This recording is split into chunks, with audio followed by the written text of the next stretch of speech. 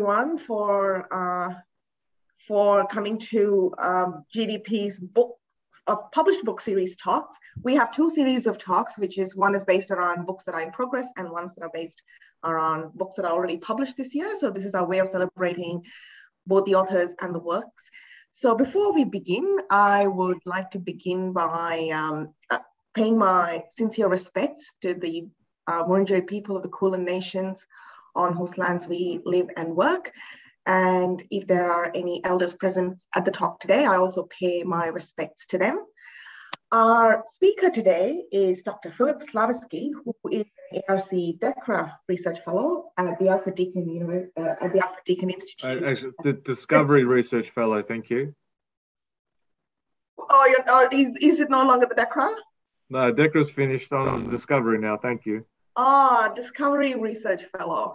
And Filip is also a historian of the Soviet period, specializing in Eastern European and German 20th century history. And we're here to listen to Filip's reflections on his latest book, Remaking Ukraine After World War II, The Clash of Local and Central Soviet Power, which was just published a few months ago this year by Cambridge University Press. And this study examines Soviet Union's transition from war to peace in quotations, in the long aftermath of the Second World War. So without further ado, I hand over to Filip. Thank you so much, Filip, for speaking to us today, especially at this time of year when, lockdown fatigue and semester fatigue, and you're still here. So thank you so much for that. No, my pleasure, Yamini.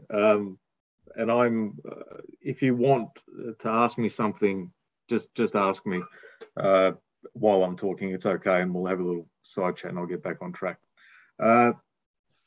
This is the book, Remaking Ukraine After World War II. The book emerged out of my DECRA, which began in 2014 or 2015.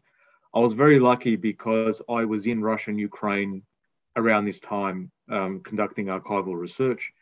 But it was also the time of the Maidan Revolution, or the Revolution of Dignity, whose I guess origins could be traced very much to my historical period. So I was in an enviable position of writing a history based on archival sources, but whose consequences were playing out right in front of me on the streets, in the mass demonstrations, and then of course in the military conflict between Russia and Ukraine on the border. So very, I guess, lucky to be in that space. And that space is reflected in the structure of the book. So the first few chapters of the book look at the very difficult problems of reconstructing a society that had been destroyed by a war, a civilization, if you will, that had almost been destroyed by a war and occupation.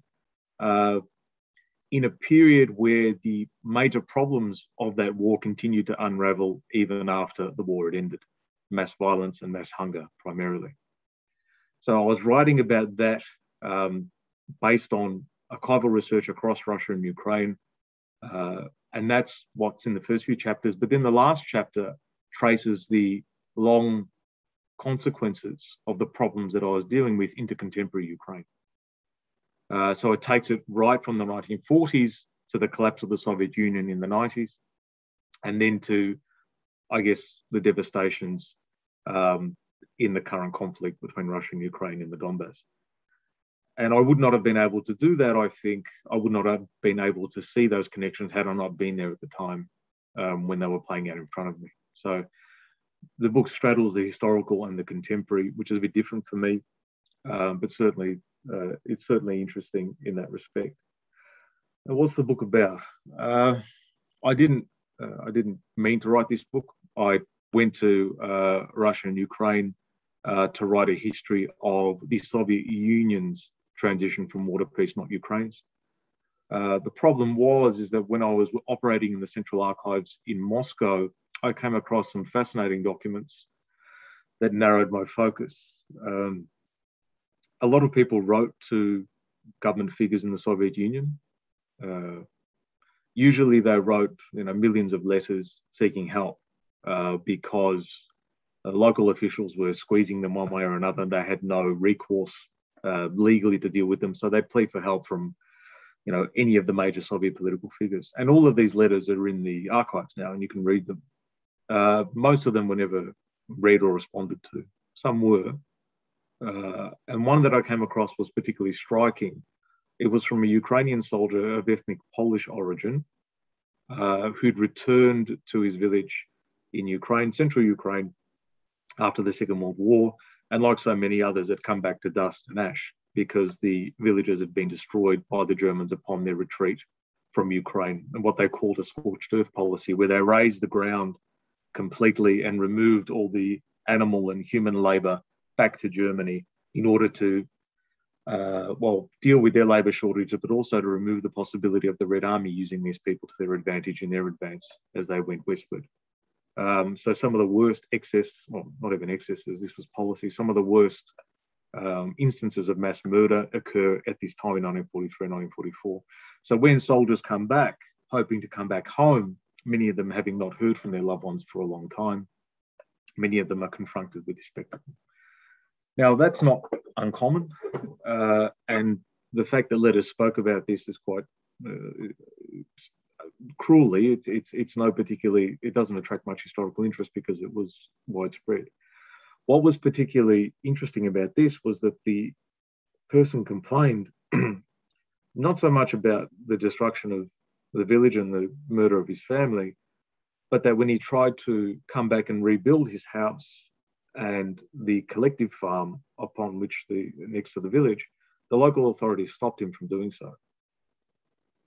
And this didn't make any sense to me whatsoever, because when soldiers returned, they were supposed to partake in this reconstruction. In fact, they were given resources where it was possible.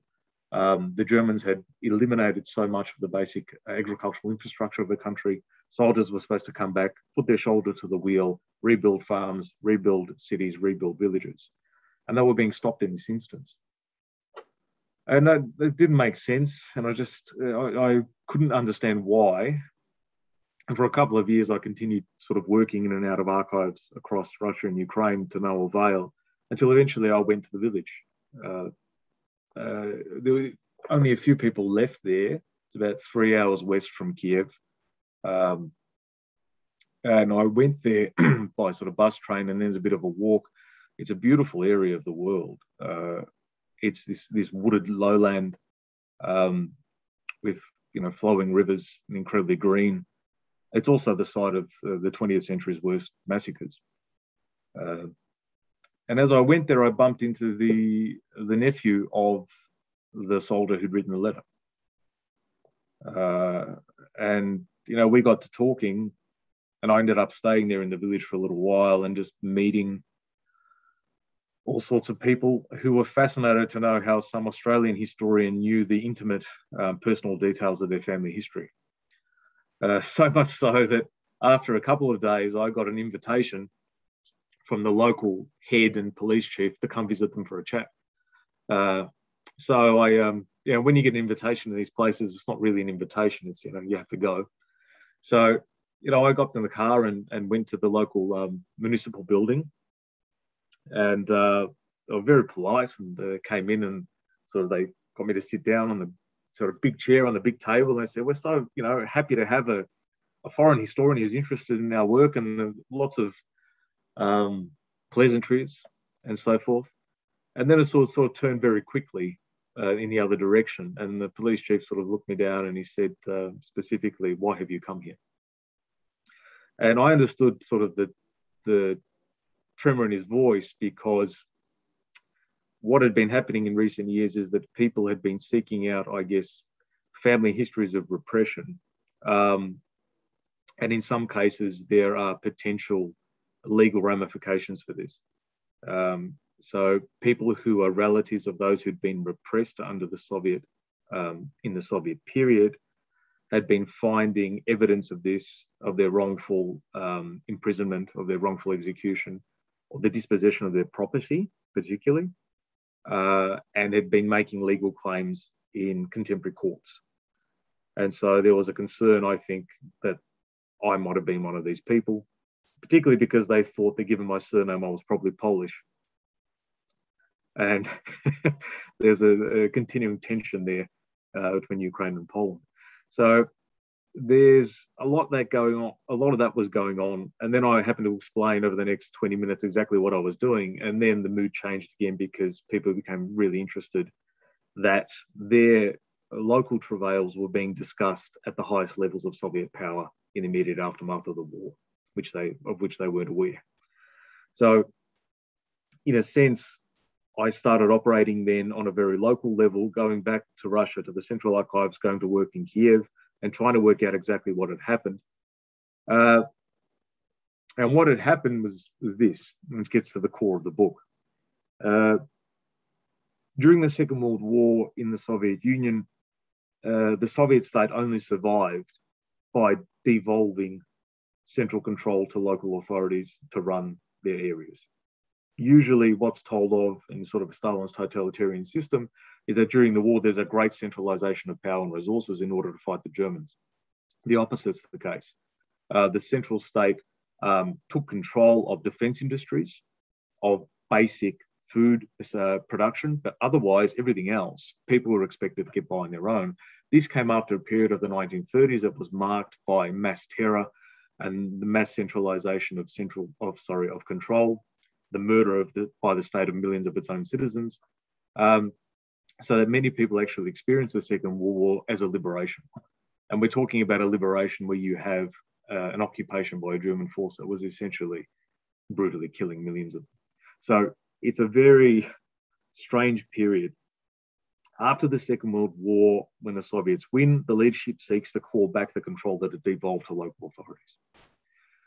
This is a problem, because what local authorities realized is that when they ran their local areas themselves, they actually did pretty well. They were able to balance the needs of providing for their own people and providing some food for the military very well. Otherwise, what they'd done in the 30s is that they'd have to send all of their produce to the center, which would then redistribute it. Now they were keeping it local. In most areas of the country, local authorities gave up this control. In some areas, they didn't. And that's what happened in Kiev Oblast, in the area that I'm talking about, a place of about 1.5 million people. They didn't give it up. Now, they couldn't do that openly because they were agents, they were local authorities of Soviet power. This was their job to enforce Stalinist control. So they did it in an underhanded way. For instance, what had happened here, why the local authorities were stopping the soldiers from rebuilding their village and farm, was because during the war, they'd taken that land and they'd appropriated it for other sources. Now they couldn't give it back to them because other people were using it, and they were making money by selling agricultural produce that they were producing on that land. They were using that money to help rebuild their city. And they were using the food that was made on there to provide for workers who were engaged in urban industries. They were doing this across this entire area when they weren't allowed to anymore after the Second World War. The reason they did this, again, because it worked, but also because they were receiving no significant investment from central authorities to deal with continuing problems in their area, and that is the lack of food, the lack of reconstruction, and continuing violence.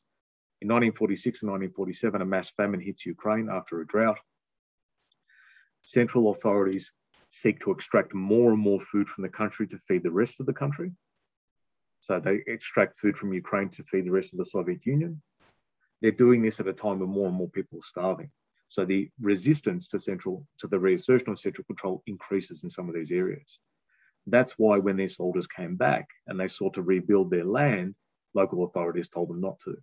And they also had to keep them quiet, because if they went off talking and sending those letters to the Central Committee of Secretaries in Moscow, they might find out the whole scheme. So how do they keep them quiet? They beat them, they arrest them, they threaten them. Every time they rebuild something, they rebuild a school for their children, the local authorities will come and knock it down plank by plank. So if you could imagine that in the midst of a terrible famine in which another 1 million people die, you have soldiers who'd returned to their area to rebuild their farm in order to produce food and their housing in order to be sheltered from the cold. Local authorities are knocking it down and threatening them. I thought that this was an exceptional case and that perhaps it had something to do with the fact that they were Polish. And remember, Ukrainian and Polish forces are fighting against one another in Western Ukraine in a massive insurgency at this time. But the more I looked in the local sources here, it became apparent to me that something else was going on, that this practice was in fact widespread across this entire area. And the reason why I only found out about this was because these particular peasants refused to submit to the local authorities like other ones did. They kept on fighting for years afterwards. And because they kept on fighting, eventually their case became known by superior authorities who launched investigations.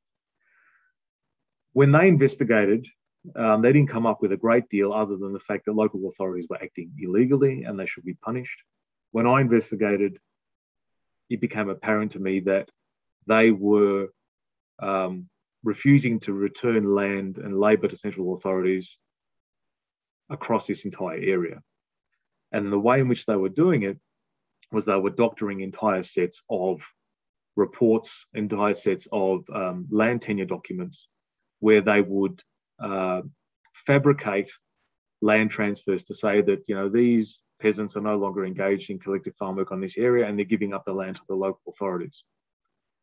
And there are many of them, and they look like normal land transfers. This happened because the population losses in the war were so severe that sometimes farms couldn't be reconstructed because there weren't enough people. And so people would come together and say, okay, the local authorities can have this land, we'll move it over here and so forth. But of course, in these cases, they were making them up. And these documents form the basic sort of land transfer dossiers in Moscow. And so when I went back to Moscow and I looked at them, I could see that these were forgeries in these areas. And it raised the important question, how many other forgeries were and how many people were being booted off their land in order to keep up this illegal practice. And it turns out that many of them were. So I think the book reveals something we didn't know about post-war history in Ukraine, that it's not simply a scheme for keeping land, labour and food local, but that it tells us a lot about the problems of post-war Stalinism. Post-war Stalinism in the traditional historiography is the zenith of Stalinist control in the Soviet Union. Stalin's uncontested, you know, local authorities do what they're told. Not really. There's a longer history of contestation for power between central and local authorities in the same political system. And here we have something more than contestation. We have outright resistance. Outright resistance that is hidden under a veil of secrecy and forgery. And much of the book unpacks that process in this area. What's the biggest problem beyond that is that when the central authorities understood in some way what was happening and they punished the local authorities for what they had done and demanded that they offer assistance to all of these people to rebuild their farms, they didn't do anything about it. No one got punished. No assistance was offered. And that's really hard to understand because this was an order emanating from Moscow, from Central Committee secretaries to the Republican level under Khrushchev in Ukraine, and then at the local. And nothing happened. And again, this is so uncommon in this era. It's not what happens generally. And again, I went back there to try and find out what was happening. And what was happening was that the local authorities basically said, yep, we'll do all these things, that's no problem. And then when they were supposed to sort of punish people and give assistance, they dispersed the entire sort of corrupt network in which they were engaged. So there were about 112 people across different areas that were all engaged in this practice of taking land and keeping it and committing violence against these people. And they just dispersed them. They sent them to different areas of the country one by one, into different positions, you know, into all sorts of, you know, government agencies and whatever. And so when central authorities came a little while later to demand the arrest of these people, they said, well, they're gone. You know, they've taken up different positions elsewhere. And this, in fact, was symptomatic of a bigger issue that was occurring at the time of local elites emerging after the Second World War to establish their fiefdoms within Stalinism in ways that centralized control and sort of profit-making in their area and establish an independence from the center at the same time. And if you can imagine, this is happening in different areas across the entire Soviet Union, but it's happening in such extremities here. And we didn't know that this was happening to that extent either. So the book, in revealing the secret and corrupt practices of land theft, touches on a much bigger issue of how this incredibly repressive system actually worked, how it worked in the immediate aftermath of the Second World War, and how it is so far from the traditional understanding of how Stalinism operated. So, as one of my reviewers said, the book opens a small window from a local case study onto a much bigger unknown problem that shakes the foundations of our understanding of post-war Stalinism. There's a lot else going on in the book. I guess that's just the core of it. I guess what I'll talk about now, just for about 5 or 10 minutes, is how I bring that historical into the contemporary.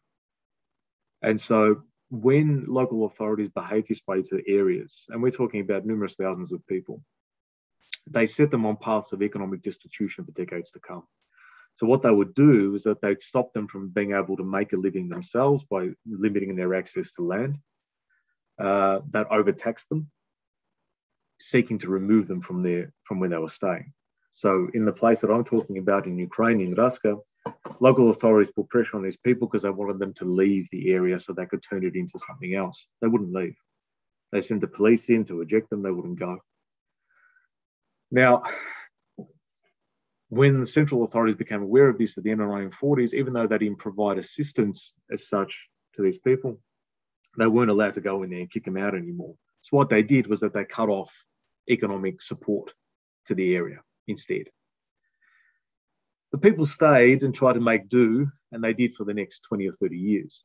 The problem is, if you look at almost a demographic map of this area in terms of economic success, you'd see a big dip in this particular area and everything else rising up.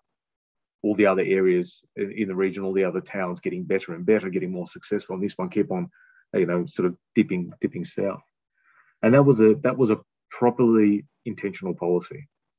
And so the economic destitution of these areas continues for decades, so much so that even at the collapse of the Soviet Union in the 90s, there was a marked difference between these areas and others. What about the people? In 1943, when the Germans were evacuating from Ukraine under pressure from the Red Army's advance, I mentioned earlier they instituted a scorched earth policy. In this particular village of Raska, they burnt it to the ground and killed 613 people who lived there, mostly women, children, and the elderly. They were doing this across Ukraine at the time. There were about 2 or 3 survivors, only one of whom is still alive today. It's a woman in her late 80s who lives in the village, who'd not spoken about it publicly earlier, but who, after sort of meeting me over the course of a couple of years, wanted to talk to me about it and make a recording. So I did with her. And what's fascinating is not just her recollections of the massacre, which I talk about in the book, that correspond to archival accounts, but add much more colour. But her recollections of what happens afterwards about this broader battle between Soviet authorities, the local authorities and the people. And it was funny. Well, it's not funny, it was a terrible sort of interview, but funny in a sense that I asked her why she thought that collaborators who'd worked for the Germans and participated in the killing of her relatives were able to find positions of power in the Soviet regime afterwards. Most people would imagine, and there's a lot of work on this, that when the Soviets came back through, they searched for people who'd worked for the Germans, collaborators, dealt with them, and so forth. And it was very interesting because I said there was a policeman, who worked for both regimes, and people seem to know about this, and no one did anything about it. It seems to be quite an anomaly. And I said there was another woman, his mother, who seemed to take up powerful positions afterwards, even though everyone knew that she'd been a collaborator as well. And when I spoke to the local police head, unofficially, when I asked him about these two, he made this signal to me. He said, if you can see it, which means in Ukrainian, they used to walk together, which means they were lovers. And there are little things like that that you get on the local level that you can't get in central archives. So the book methodology, the methodology of the work as well is traversing not only the historical and the contemporary, but the central and the local, thousands of kilometres apart, in different with different sources. What does it mean for today in this place? There's a current war between Russia and Ukraine played out in Donbass. If you're in Kiev, you'd hardly know it if not for the irregular mobilizations of troops on the streets that are going east or coming home. In this particular area, we're talking about people who are ethnic Poles living next to ethnic Ukrainians who, at least in this area, celebrate the Ukrainian nationalist forces that were instrumental in battling the Soviets, but also in murdering Poles who lived in this area. So you've got ethnic Poles living next door to people who celebrate those who killed them, their parents and their grandparents. And you'd think that this would be a cause for tension, but not really. When I was there, I was invited to attend commemorations both for the Poles who'd been killed, but also for the Ukrainians who'd been killed by Soviet forces. And I asked my people, I said, does it bother you to go and celebrate or commemorate the death of people who are responsible for the murder of your grandparents? And they said, yes, it does bother us, but we do it. And they explained to me that what was central and what had been really important to keeping them alive in this area for hundreds of years was their capacity to be good neighbours and to understand the complexities of the past, as difficult as it might be in the contemporary. And so this last chapter of the book also talks about this as a coping mechanism for historical wrongs beyond Ukraine, particularly for dealing with the legacies of violence, and shining light on the capacities of the, I guess, regional areas to deal with problems that are caused by the cities and also the contemporary war. It's a big issue to end on. It's 12:33. But again, in a literature that's fundamentally obsessed with understanding how historical problems cause contemporary tensions, it's one of the few interesting examples of how deep historical problems can be a cause for understanding how people come together, not in peace, but in a way in which understands that in order to live peaceably in the present, you need to be much more flexible about the past. And it's a very hard lesson to sort of digest when you know what's happened in that terrible past. But these people are incredibly courageous morally and intellectually, you know.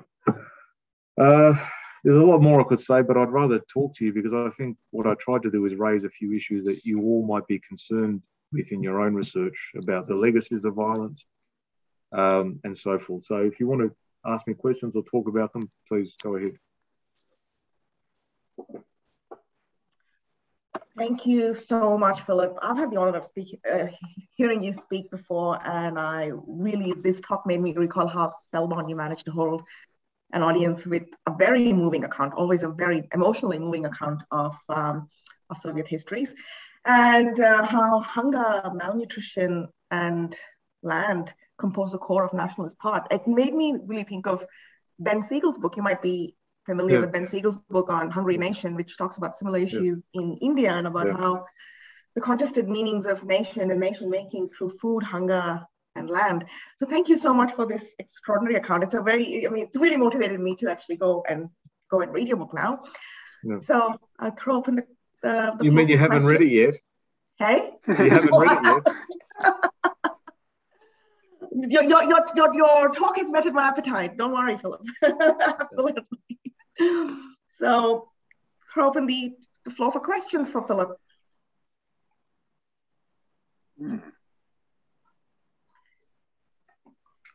I noticed that Isan had a question in the chat, but maybe that's disappeared. If you want to ask, oh, Jerry, do you want to go first? And yeah.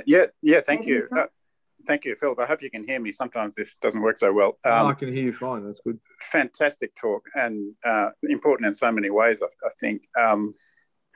Just to come on that last hard point that you raised about the flexibility, could you just reflect a bit more on that, being flexible about the past? And I suppose one question I'd ask is, does that imply kind of suppressing or overlooking or being quiet about aspects of the past? You know, I understand you're talking about at the local level, but so how does that model work in real terms? Does that mean that you don't talk about things? Does it mean that that's information?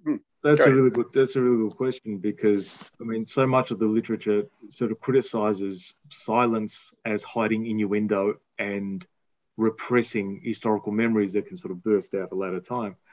But silence operates in different ways, and you know, not the way they explained it to me was, you know, the war was a terrible time where no one was really sure what was right and wrong. If you could imagine that in this time, a lot of people are killing each other. They're on different sides, and those sides change at different times. And so it's a way of understanding moral culpability as a shared problem, rather than allocating it simply to perpetrators who can become victims the next day. And it's really emerging from this terrible period. And so few people would have such a sophisticated approach to that time. And we're talking about largely uneducated rural folk. But what makes them have it, if you look at how people like that have survived across different regimes in these areas when they've been minorities, it's been by navigating the different demands of identity, whether it be ethnic or national, and finding ways to survive, keep true to their cultural norms, but at the same time, at least in their forward exterior-facing, identities to the state and to their neighbours, of appearing in a way that's cooperative. And so, you know, someone might say, well, that's not being true to the memory of the people who are killed. And I'll say it actually is, because they survived for the same way for a long time before they've been killed by other people. So it's about silence, and it's about almost a division between who you are out there and who you are at home, and understanding the difference between, and it's in these places, that's how people had survived for a long time. And they're continuing the practice under a new regime. It was particularly hard in 2015 when the Yushchenko government came in and started to talk about Poles as historical enemies of Ukraine, in a way that made ethnic Poles who'd been living in Ukraine for hundreds of years uncomfortable. And so it's changed a little bit now with the new regime, but these things go up and down in Ukrainian and Russian history. It depends who's in power and what the policies are at the time. But you know, tracing these people from this period in the 40s and before to today is an example of how people survive in the most incredibly difficult times, and the different mechanisms that they use to do so. Yeah. Fascinating. Yeah. Thanks for that, Jerry. James? Thank you, Philip. I just want to build on something that you've said, but also that Jerry said. Sorry, I'm just going to get rid of my hand. Which is on what you described, where you have groups of people who are living together, who have a history of violence against each other, and how they might, as you described, be able to rationalise living together and even participating in events which involve their own persecution historically. I'll try to find it for you. There's a Cambodian anthropologist who wrote about this concept called Baskbat, which is PTSD in the context of genocide, post-genocide Cambodia. And it's specifically about the topic of people who have to live together, neighbours. One neighbour was responsible for the massacre of the family, and the other person's a victim, and how they have to live together to just continue going forward, and the psychological effects that has, and the various treatments they have in Cambodia for people in that situation. So I'll try to find that one for you, because it may, if you're continuing on this area, it might be interesting. But also in the Middle East, they talk a lot about conviviality in this situation, where people don't necessarily have to like each other to live next to each other, but that I think it comes from Bourdieu. I'm not a big fan of introducing Bourdieu into Middle Eastern scenarios, but that is, I think it comes from there. I see it used a lot. But the point that you're getting to about Ukraine and Poland suddenly becoming the enemy after a leader says that they're an enemy, is that these underlying issues suddenly become problems when there are political entrepreneurs who see them as a point where they can stir people up. And sometimes it's arbitrary, sometimes it isn't. And this seems to be a common thing in the Middle East, and also some areas of the post-Soviet space, where, like, we're seeing in the Armenia-Azerbaijan example, not so long ago, they were friendly neighbors with each other who suddenly turned on each other. And then it's also now put into this ancient hatreds view. So I think that your work is great, and there's some interesting comparative examples if you ever want to get in there. There's not really a question. I just am thinking out loud in response to what you've said. And I look forward to reading it, and also your forthcoming book as well. Thanks, Philip. Yeah, thanks, James. And I think, part of what I was talking about there, particularly in the last chapter, is an invitation to a broader context and comparisons with other places, because I don't think this is limited to this part of the world. It's coloured certainly by these specific examples in history, but so often, particularly in this place, academics, elites, are almost part of a cultural industry that work on historical tensions as a way of understanding the present. So few of them go out to these areas to try and live with people to understand how they manage these tensions. It's a top-down approach, and it suits the political narratives that these people are trying to pursue anyway. How do you live with people whose histories are sort of diametrically opposed to yours? I sat through the singing of songs, nationalist songs about fighting the Soviets. Now, while battling the Soviets while celebrating the contemporary war against Russia makes sense. I mean, this is what's so prominent, people drawing that historical trajectory of resisting foreign intervention in Ukraine. The problem is, though, is that people weren't just fighting the Soviets; they were killing a lot of other people at the same time in order to create this image of an ethnically pure Ukraine at the time. And what happens now? How do you sort of delineate between those, these very multifaceted identities of your historical heroes? And so these are huge issues, not only in Ukraine but elsewhere. In the 90s, when the Soviet Union fell apart, particularly in the Baltic states, anti-Soviet resistance from their fighters in the Second World War became the nation-building narrative entirely of this period. But no one talked about the fact that they were collaborating with the Germans. Because if you talked about that, then suddenly building the nation on this basis becomes much more problematic. So again, much bigger issue. I think that's beyond these areas, but something that I find particularly fascinating in understanding, a much older practice that predates the modern period. How do people live with one another when their histories are so antagonistic and when they really don't like each other?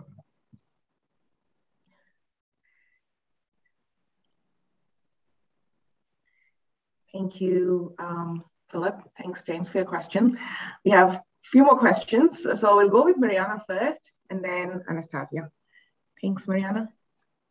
Thanks, Philip. I really enjoyed the way you persevered with detail and complexity.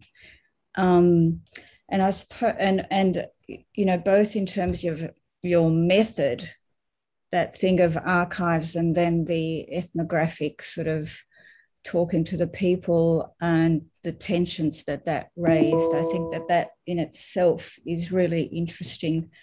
And of course, if you had come across different types of people, you may have got, again, complexity with, different types of problems, partly because you persevered with that. And I think there is very strongly, and Slavoj Žižek, the psychoanalytic theorist, talks about this. When we look at history, we really love to put order retrospectively from what we know now. And so he actually talks about the tension between that kind of historiography where you want order and you want things to go in a nice kind of linear chronological fashion. And he compares that to what's happening at the time, which is, I think, what you've really captured, which is an open history. You don't know what's going to be the outcome. And people are playing these various roles at the time of huge kind of immediate urgencies and so forth, and trying to survive, no doubt. So that was the thing that I think, that to write a history that maintains the openness of people could go one way or the other and we don't know, and there's various problems, I think is a great achievement. Well done. Thank you, Mariana. And I think, as you say, these, and the bit about silence, happen all over the place. I mean, even here in our non-post-colonial nation, and the various points at which Indigenous voices were heard or not heard, or silent, and so forth. So, and in order to survive. So I think it's all that thing of silence, and unpacking that is, has huge potential for in other parts of the world. It wasn't a question, it was just sort of a thank you. Thanks, Mariana. Thank you. Thank you.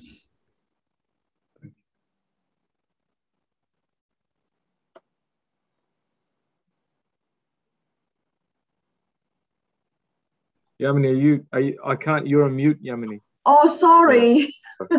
Sorry, I just said thank you so much, Mariana and Anastasia. Please ask your question. Sorry, I was on mute. I didn't even. I just wanted to say thank you as well, Philip, for your presentation. I'm a PhD student and I'm from completely different field. I'm from education, but because, as you can hear from my accent, come from Russia. So it's a very interesting topic for me, and it was fascinating for me to listen to another perspective, because as you might know, so the history, how it's taught in different parts of the world, it varies.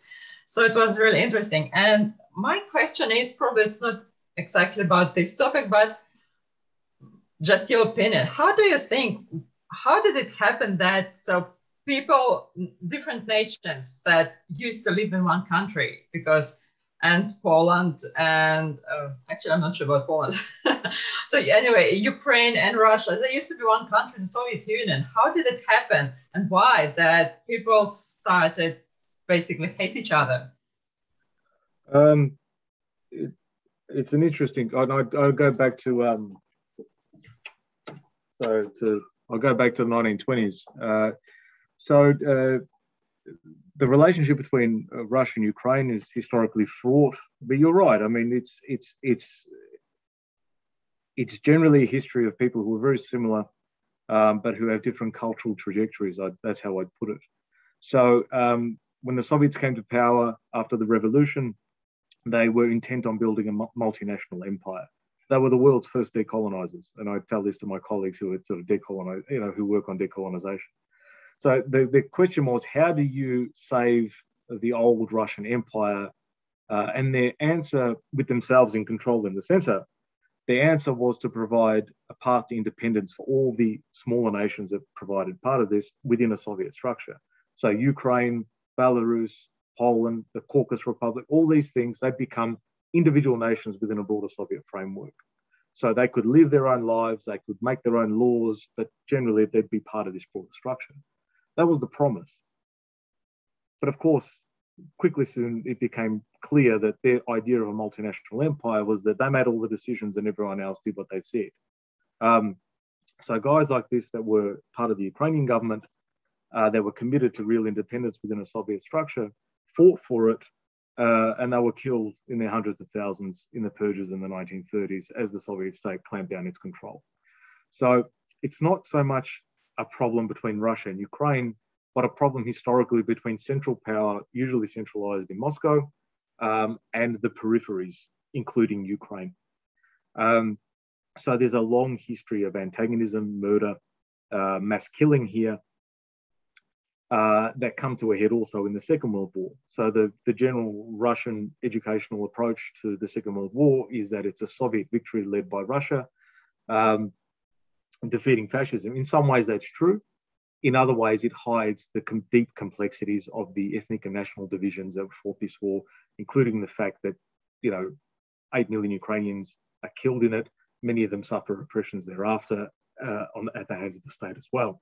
So yes, you're right that it seems like people who used to live together now are fighting, but a closer look at their history would see that these people had been antagonistic and had been engaged in different forms of conflict for a very long time, and different types of repression had pushed it under the rug for a long time.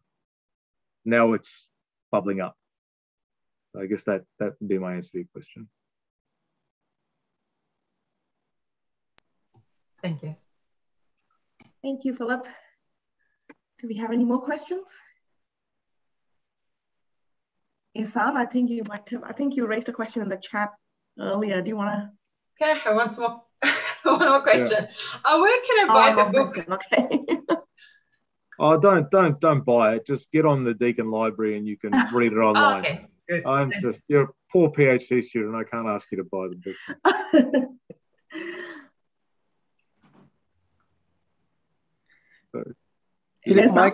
My question is simple. You talk about rotten people.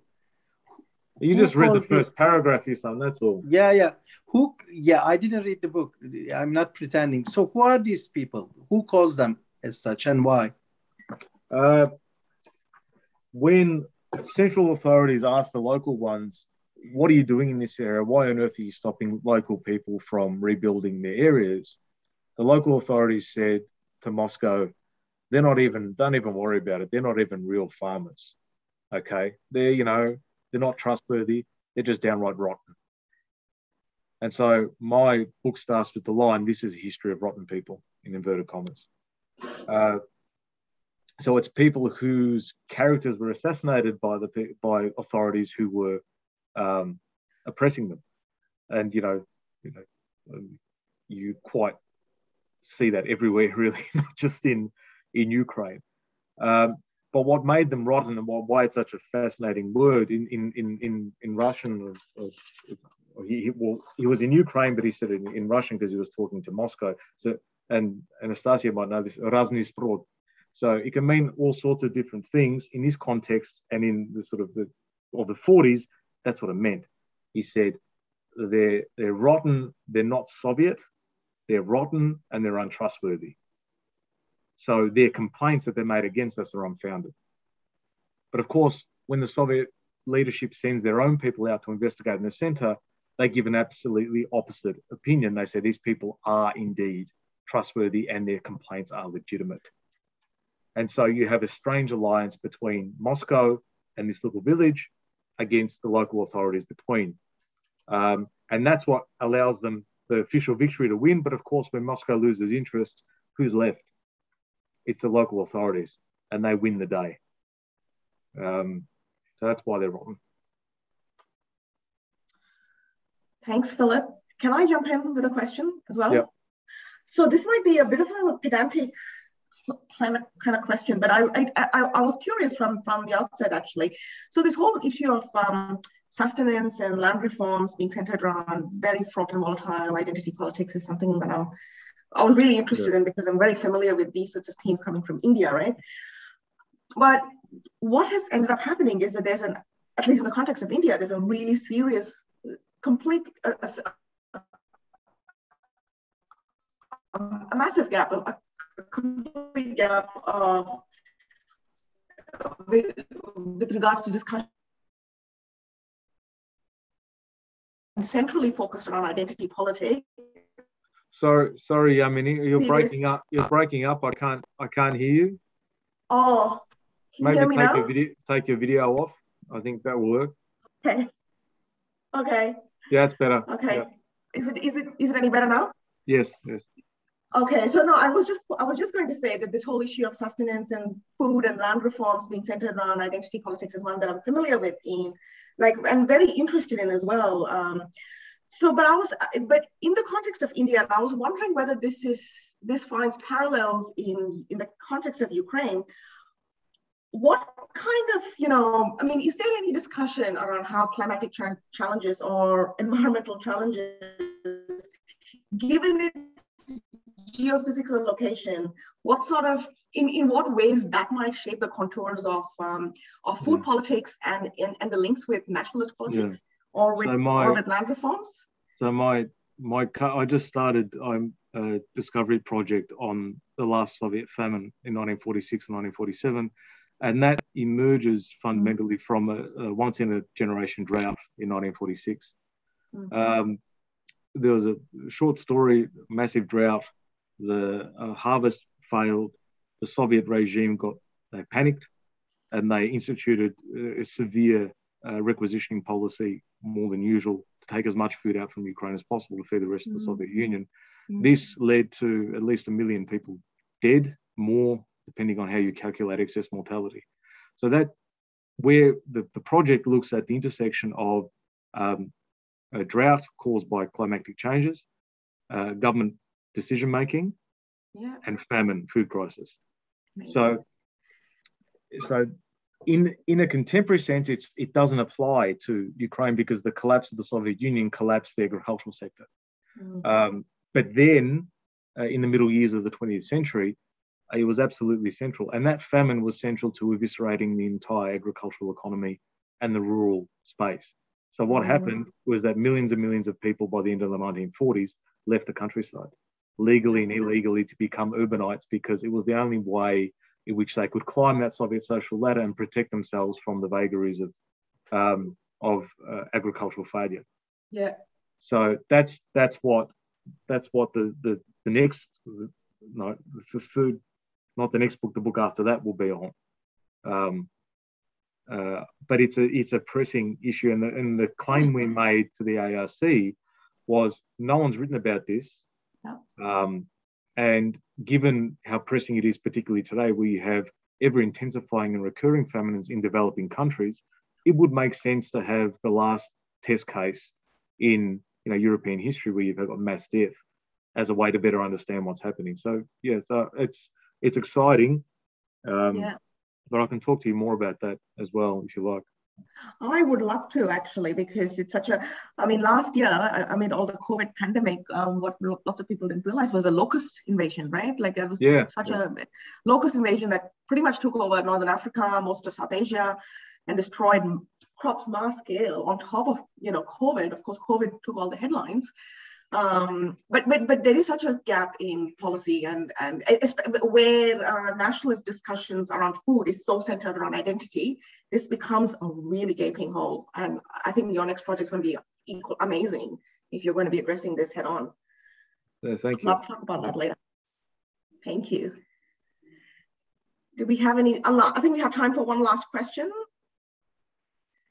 if there is one. Otherwise, it might be time to say a heartfelt thank you, Filip. Thank you so much for such a generative and engaged discussion. This has been amazing, and I will be reading your book for sure. It's on my Christmas list.